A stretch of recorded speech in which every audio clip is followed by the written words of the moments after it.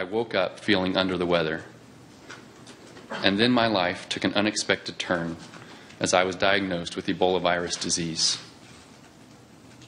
As I lay in my bed in Liberia for the following 9 days, getting sicker and weaker each day, I prayed that God would help me be faithful, even in my illness. And that was Dr. Kent Brantly, the American physician who contracted Ebola and has just been released from Emory University Hospital in Atlanta. Welcome to your Thursday lunch break, everyone. I'm Tanya Rivero. Both Dr. Brantly and Nancy Writebol, the two Americans who are being treated for Ebola at Emory Hospital, have now been released. Doctors there say they are both healthy and pose no risk to others. So what is the Ebola recovery process like? And is there a chance of relapse? For analysis, we're joined now by public health expert Dr. Alexander Van Tulleken, a senior fellow at the Institute of International Humanitarian Affairs at Fordham University. Dr. Van Tulleken, thank you so much for being with us. We know Ebola is a virus, so what does it mean to be cured of Ebola?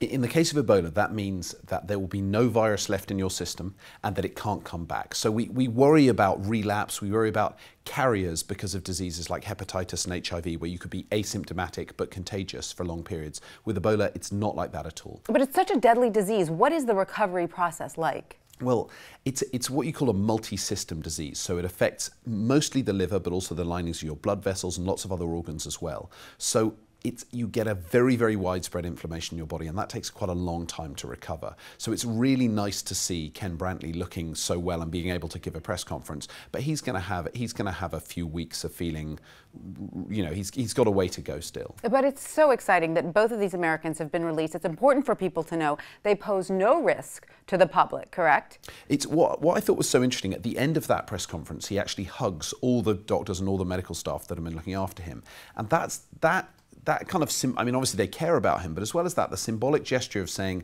this man is touchable is really, really important. In our minds, we think Ebola must be very contagious, and anyway, he's cleared. Right. But actually, it's really important to kind of show how uncontagious he is. And tell us a little bit about the experimental drug that both Dr. Brantly and Ms. Writebol were treated with, ZMapp. Obviously, this shows a lot of promise.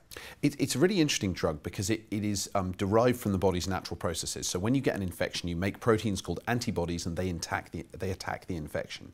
And what the company ZMapp have been able to do with this 3MB drug is make antibodies against Ebola and give them to patients. Now, is there a certain time during the disease when it's the most effective? In other words, do you need to take it right away? I mean, because this is such a fatal disease and it progresses so rapidly, the sooner you can take, in general, when you're ill, the sooner you can take a drug, the better, and this is no exception to that. And we see that in the trials done on primates. And you say there's a second experimental drug that there's a Canadian company called Techmura, which have got a lot of money from the Department of Defense. Their drug works in a different way. It's an RNA interference drug, meaning it stops the virus replicating. But there is good monkey data on that as well, although human trials have not been started yet. Now, what are the chances we can get these drugs to Africa, where they are so sorely needed? I mean, we know that the situation in Liberia is turning a little bit from a public health crisis to a safety crisis. Yeah, I mean, it's very distressing to see the footage coming out of Liberia of the military cordons and curfews being enforced. I think probably worrying about drugs and vaccines in this epidemic is a bit of a red herring. I don't think they're going to be the things that solve this epidemic.